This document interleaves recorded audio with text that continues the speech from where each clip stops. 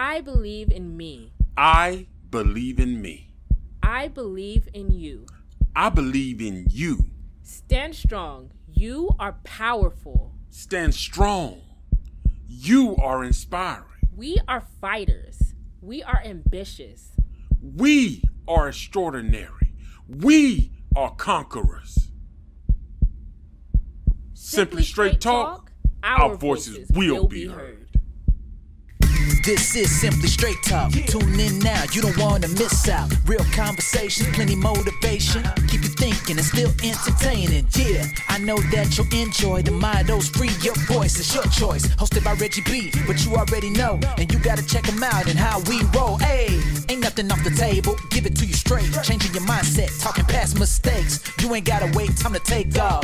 This is Simply Straight Talk. I'm Melissa, and this is the Simply Straight Talk podcast, where we engage in solution-based conversations with tips on how to overcome and move past the challenges and struggles we face in life. So join in, and let's show the world you got what it takes. It's showtime. Let's hop on this train of motivation. Hey everybody, and welcome to another episode of the Simply Straight Talk podcast. Listen, today, first, before I jump into this, I gotta say thank you. Shout out to everybody who listens to the show, continues to support the podcast, man. I really appreciate it. Like I said, this is not about money. This is just about putting out some positive vibes, man. Things we can learn from. So, yeah, some of it's going to sound like a little bit of a rant or a gripe, but in the end, we always sum it up with something positive, because that's what it's about. You can learn from it either way. Now, let's get into the show. And today, we're going to be talking, basically asking the question, let me get my words right. Does customer service matter today? And I bring this to your attention because when you work in the customer service field, and a lot of people don't realize that their job is based on customer service. And although your job may be to work at a cash register, that's customer service. Your job may be a security officer, customer service. Your job may be bank teller, customer service. Administrative aide, customer service. Everything you do when you work for a company, you are a representative of that company. Whether it be building services, whether it be a financial support, it's customer service. Everybody in the organization participates in customer service. Now, what made me bring up this subject was, recently I went to Best Buy because I wanted a laptop charger, and then I wanted to buy laptops. I wanted to buy a Chrome and I wanted to buy a regular laptop. So a Windows and I wanted to buy a Chrome. So when I went into Best Buy, I'm looking at the chargers, trying to figure it out because the prices, as always, never put together the way they should be. So one of the guys from Best Buy walks over, who works in the computer section, walks over. I'm going to be getting above your head in a minute. I'm like, okay. So I just walked on down. So he gets on the thing, what do you need? I said, I'm looking for a laptop charger. Oh, how old is your laptop? I says, about 4 to 5 years old. You need 65 watt. Here you go. Have a nice day. And I'm looking at this and I'm thinking to myself, like, this whole conversation should have went a different direction. Because he could have simply said, hey, excuse me, sir, can I help you with something? Yeah, I'm looking for this and this and this. Okay, well, let me help you. Well, we got this. This one costs this much. This one costs that much. How old is what type of laptop you have, and this and that? It just could have went so much different. And if I said, I'm just kind of looking around right now. Oh, no problem, sir. Do you mind if I grab something real quick? I got to get one of those boxes from above you. See, that's how that conversation should have went. Instead of this, got to catch myself. Instead of this very rude person trying to assist me. He wasn't just rude with me. He was rude with other people. Now, let's talk about some examples of rude customer service. Number one, when you go through the drive-thru and they forget to put something in your bag and you say, oh, excuse me, I'm missing my burger or I'm missing my fries, and they get mad at you. They're upset with you because they forgot or got your order wrong. They got it wrong.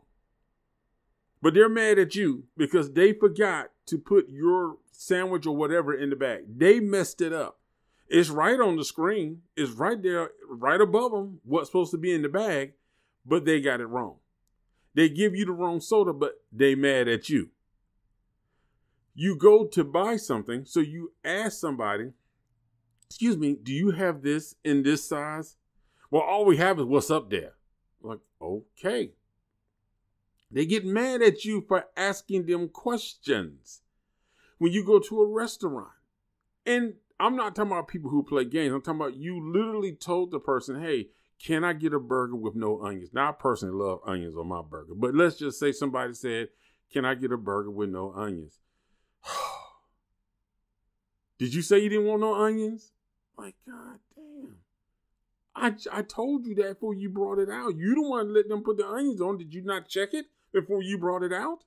That's why I appreciate good servers, that when you order something, they actually review your order and say, wait a minute, he wanted no onions on this burger, so this has to be redone. I like good service like that. But most of them will bring it out and get mad at you because they put something on your food that you asked not to be on it. You know, you get people that get mad when you walk up to them and ask them a question. You get people that get mad because they get your order wrong. They type something in wrong. I've been to a place to where literally I gave them my driver's license. I was going to this hotel. I gave them my driver's license. Check me in. He checked me in under somebody else's name. I'm like, and I'm thinking like, why is this coming out like this? So I'm trying to get him to understand till finally he said, well, look, Mr. Constantine. I said, my name is not Constantine. My name is Madison. It's on my driver's license right there in your hand. Can you not read? That's what I wanted to say. Can you not read? If you can't read, just ask me. I would have told you. But the dude checked me in under somebody else, screwed up my point stuff, took money out my account because he charged me for more nights than I was staying. But then again, he was upset with me because he didn't know how to read. Well, maybe he could. I don't know. He got to know how to read. But he didn't take time to really read my ID to verify. You asked for my ID. Should you not have matched my ID with the reservation? Okay, the ID says Reginald. This name says John. Wait a minute. Let me check again because apparently I'm looking at the wrong reservation. You can't get mad at the customer for your mistake. Now, I understand that there are times when customers are going to be jerks. I get it. There are customers that are going to be jerks. They're not going to know how to treat people. They're going to try to get over, trying to return stuff they know they didn't buy somewhere, asking for stuff that they know they didn't order. I get all that. But I'm talking about when you got a customer who clearly states what they are looking for, what they are asking for, and the person gets mad at the customer. You're mad at the customer. It's like when you call one of these companies and say, hey, I'm trying to discuss my bill. I got billed for this. And they're telling you you're wrong. But when you try to explain to them, like, no, you're not looking at the right thing. You're not understanding my question. And I'm going to call a company out right now. Kaiser Permanente. Okay? Kaiser Permanente. I cannot access everything on Kaiser Permanente's website. All the stuff, like notes from your doctor, test results, all this stuff. And every time I call Kaiser, you know what Kaiser says? Well, we're going to reset your counter, sir. You can just wait on 24 hours and then it'll be all set. They've been resetting my account for literally, I'm serious. For about 4 years, Kaiser has been resetting my account. The tech who's supposed to call never calls. And it's like, this is examples of poor customer service. Poor customer service. That's what it is. But do businesses not value customer service today? Do they not understand because everything is going online? Are they more focused on the fact that we rather people go online than to actually deal with customers in retail? And I understand, because if they got more customers going online to buy stuff, that means they don't have to stock as much inventory in stores. So that's could be an issue. That could be the thing. You know, they don't want people coming to stores anymore. They want everybody doing everything online. But the problem is, when you go online and you try to bring up an issue about a product, the next situation you get is customer support online is either lacking, either they're not from this country. So there's a language issue going on. There's very few customer support people to actually take calls. So it's just a lot of conflict. And then Amazon, I'm calling all their names out today. Amazon, if you want to complain about a package, it's darn near impossible to find, like, who can you reach out to and call right there to talk about it. It's crazy. It's crazy because it's pretty much email.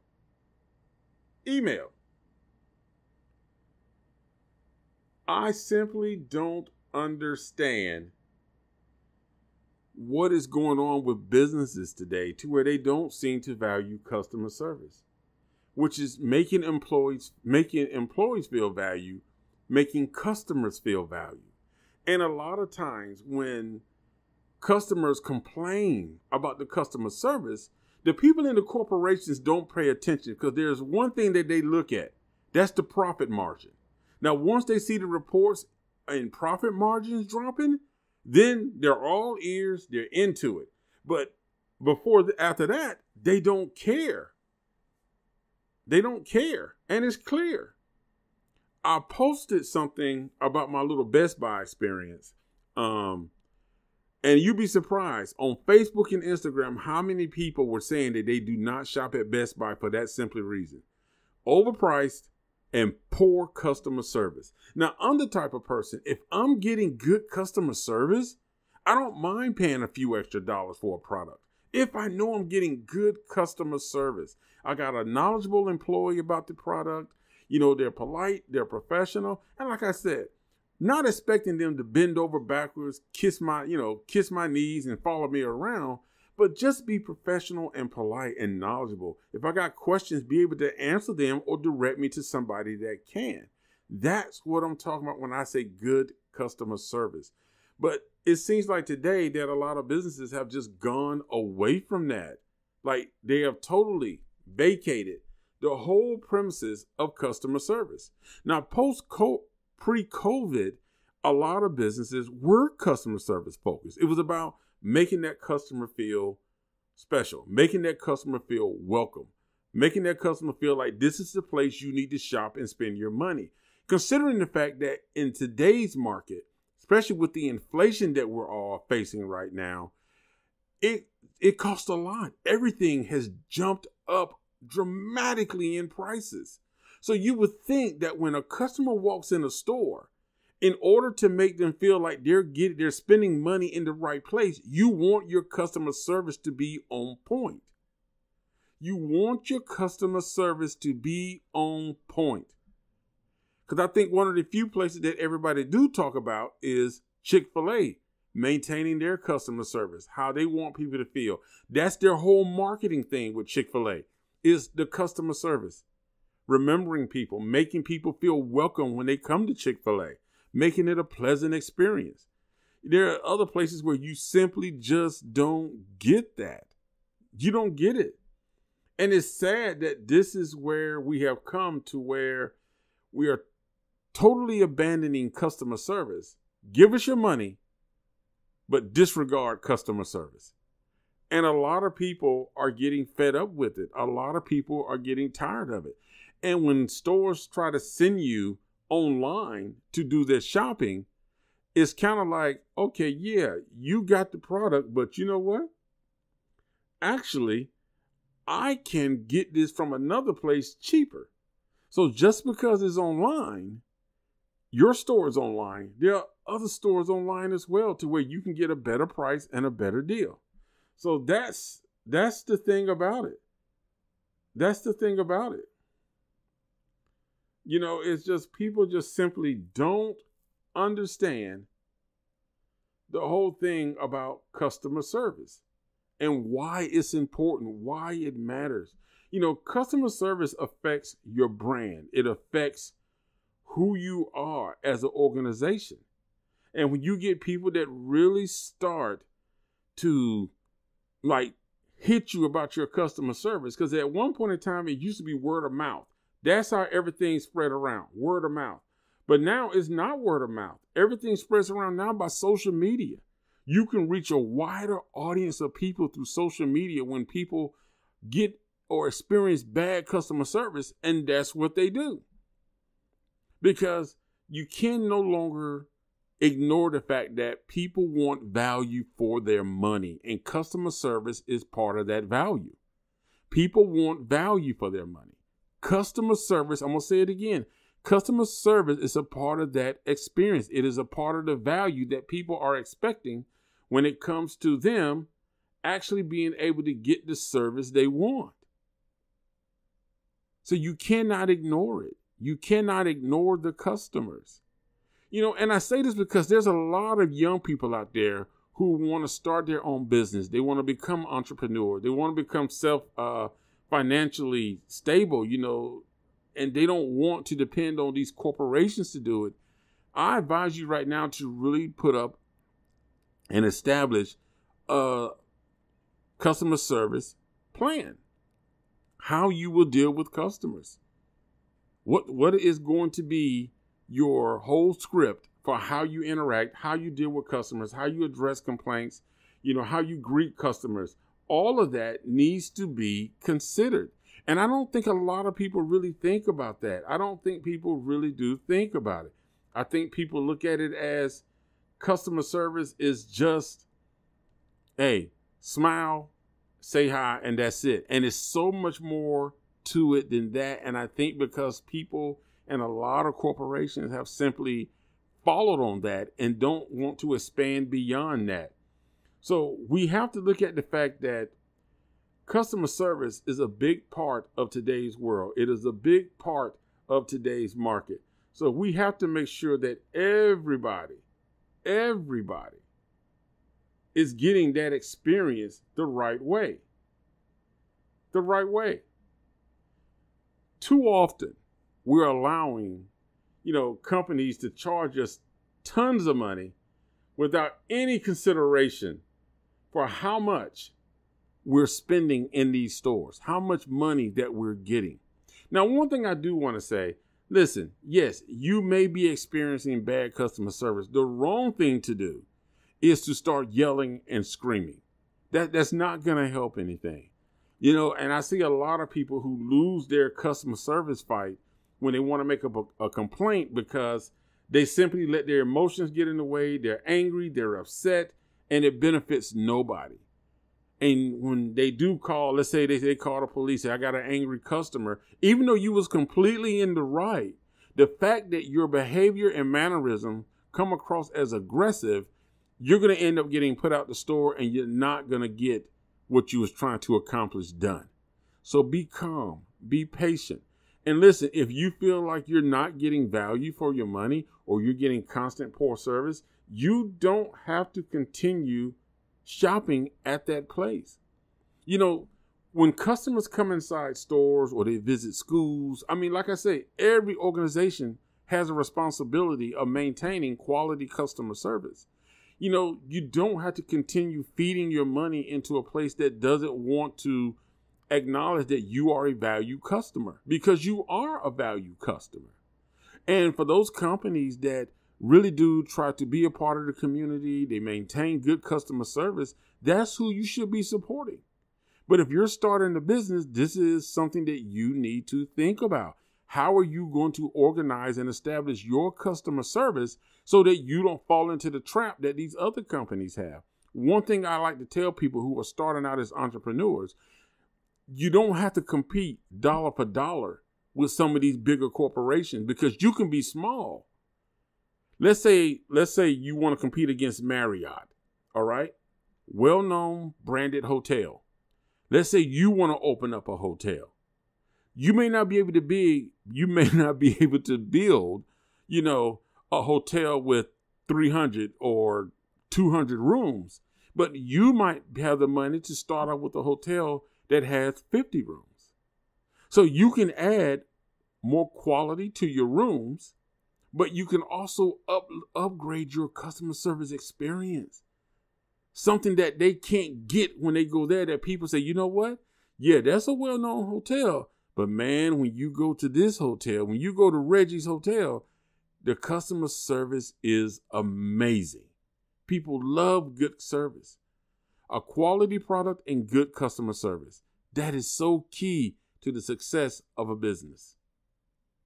So when we talk about customer service, man, you just got to really think about, like, a lot of these companies have abandoned customer service.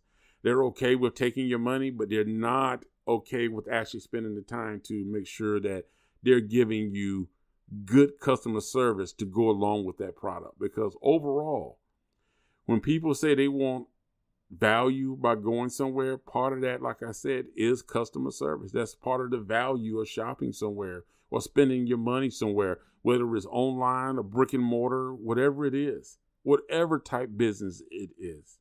No business is excluded from customer service. Absolutely no business. Electrical companies, police departments, fire departments, it's just, you have to be mindful of that.